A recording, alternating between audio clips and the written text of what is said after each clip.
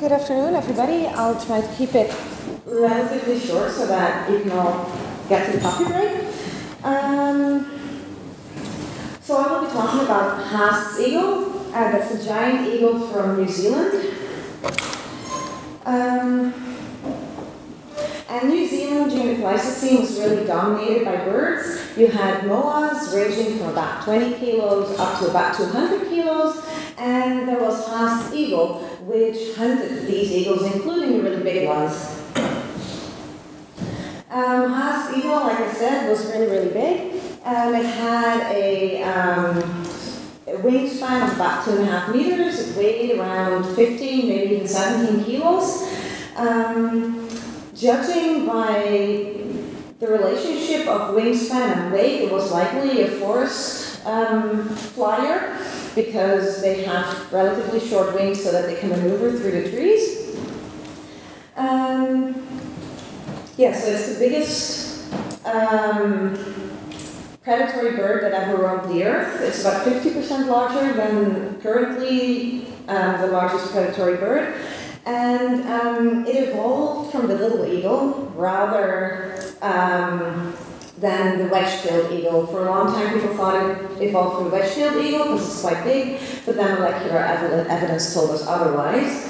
And it went extinct quite recently, in about the 1400, 1500, shortly after the last moas went extinct because it didn't really have any food anymore, and that's basically our fault because we came to the island then the moas went extinct, and then Haast'S eagle went too.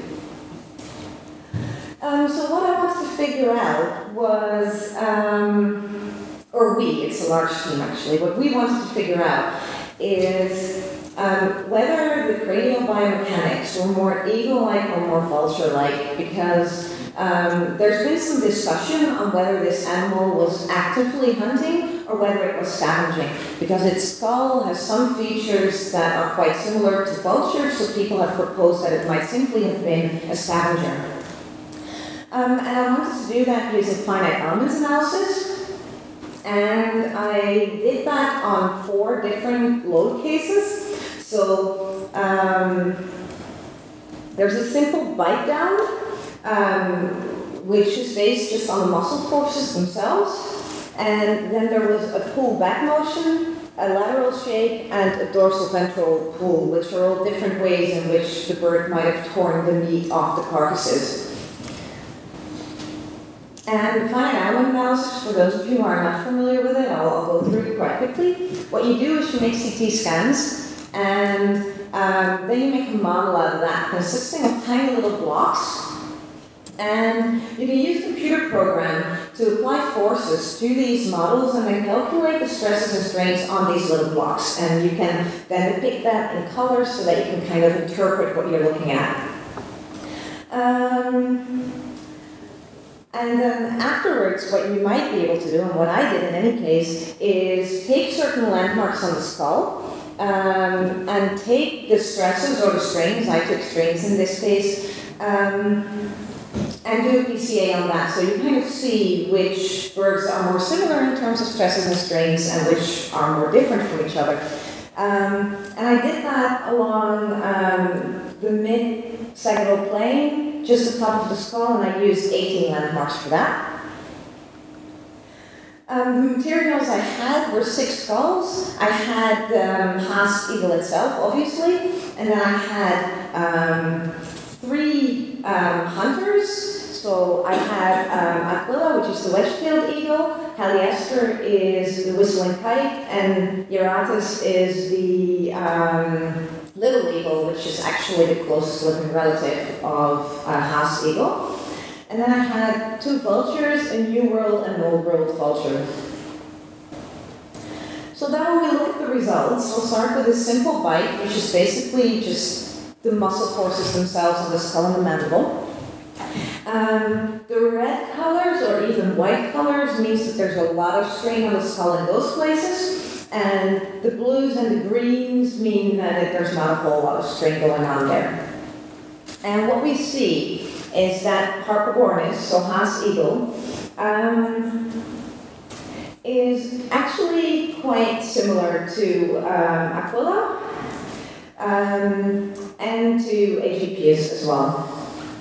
But the colors are a lot more greenish and a lot more bluish than those, even though the patterns are quite similar.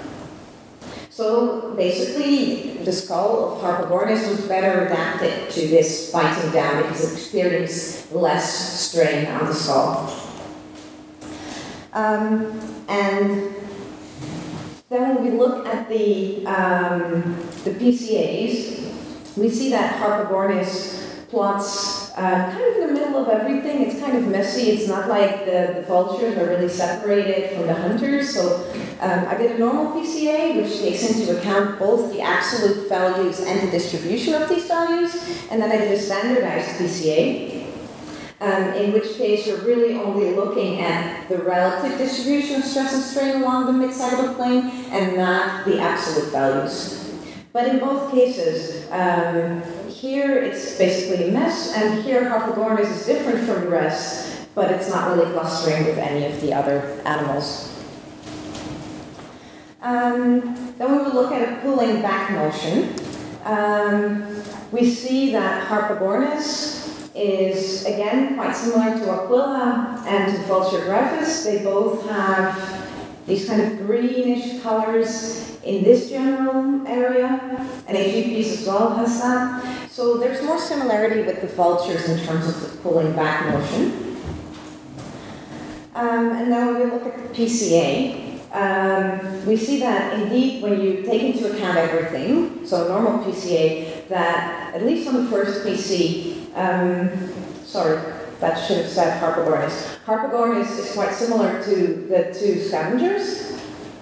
And when you standardize the PCA, it's still closest to the two scavengers. So it's clear that Harpagornis, at least in terms of this movement, seems to have similar adaptations as extant scavengers do.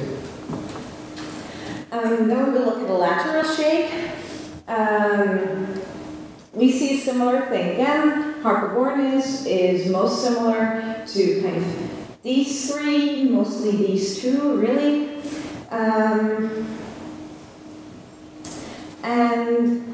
When we look at the plot, we see again that when you do a normal PC, Harpagornis is very similar to one of the scavengers. That would be Vulture. But when you standardize it, you see that actually the pattern of strain distributions along the skull is, is more similar to the hunters. So depending on how you look at it, it has affinities with both groups of birds. And then when we look at the dorsal ventral pool, Harpagornis has relatively much strain, just like Aegypius and Aquila. Euratus has hardly anything. There's really nothing going on in that skull. That skull is perfectly adapted to that movement. There's no strain whatsoever.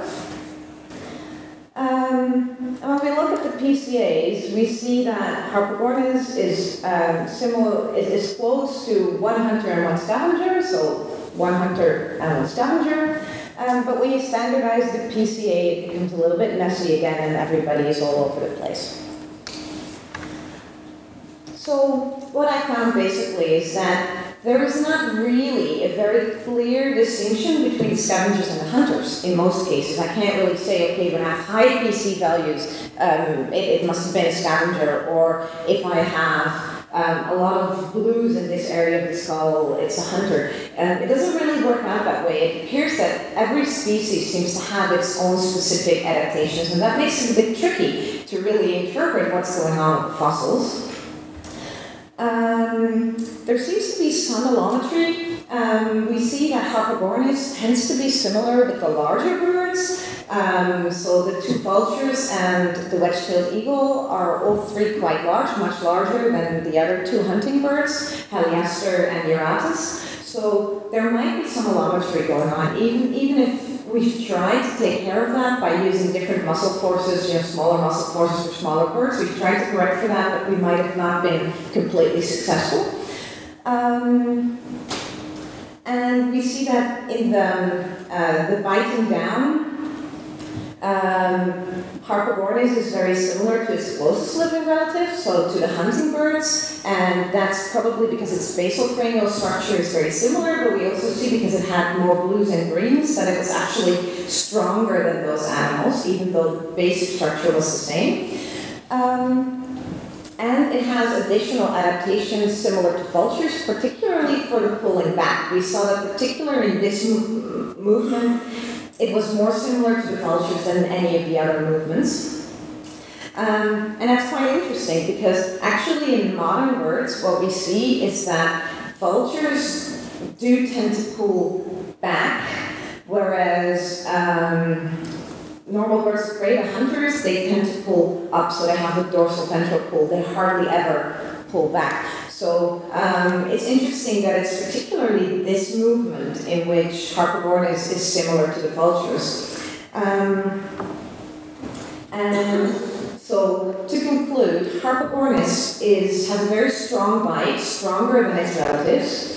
And it has certain similarities with vultures in terms of cranial adaptations, and we think that that's possibly due to the size of the food source.